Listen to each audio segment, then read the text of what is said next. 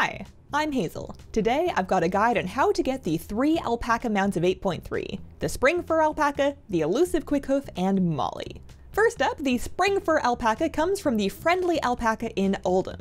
Step 1 is to collect Gersahl Greens. You'll need 7 in total, but just one's fine to get started.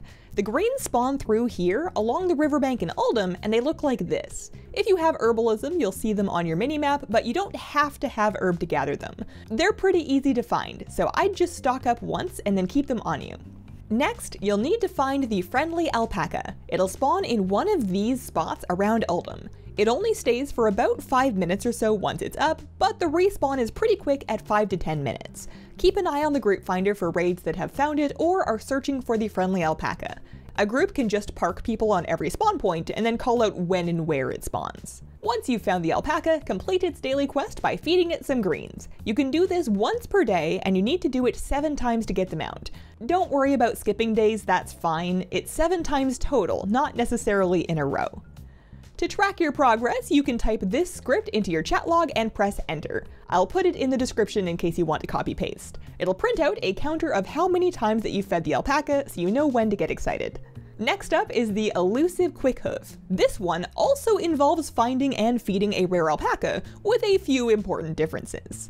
1. This alpaca eats seaside leafy greens. It does not require organic, hand-harvested, farm-to-table produce. You can get these off a vendor. Alliance can buy them from Scrollmaster Euro here in Borealis, above the Island Expedition vendors. Horde can get them from Quito, over here in Desaralor. There's also like a dozen more vendors that have them, as well as your friendly neighborhood Brutosaurs. Difference 2. This one spawns in vol'dun, and it can patrol around some.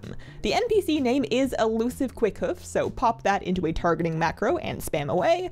These are the known locations. It reportedly has a much longer spawn time of 6-ish hours, so you may be in for a wait. And 3. The good news is that you only need to find it once. Feed it 1 singular seaside leafy greens, and it's yours. While camping, I once again recommend either waiting in a group so that you can park people on each spawn point, or at least keep an eye on the group finder for the kind souls that have found it.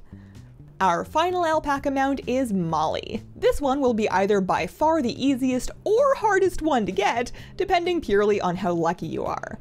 Mollie has a chance to drop off of Dunegorger Crowlock, the vol'dun world boss. The BFA world bosses are on a 6-week rotation, so you get 1 chance per 120 character every 6 weeks. We don't know what the drop rate is exactly yet, but reports are estimating it in the ballpark of 1%.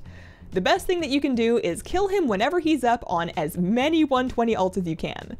I got quite lucky and got it on my 10th try. If you're not doing anything else with a 120 ult, you could even leave it out there in vol'dun to save on travel time. And those are the 3 alpaca mounts of 8.3. You might be in for a farm, but the mount special makes all of this worth it. And if that didn't sell you, have you seen its back legs when it jumps? It's ridiculous. Thanks for watching, share your camping anecdotes below, and have a wonderful, wonderful day.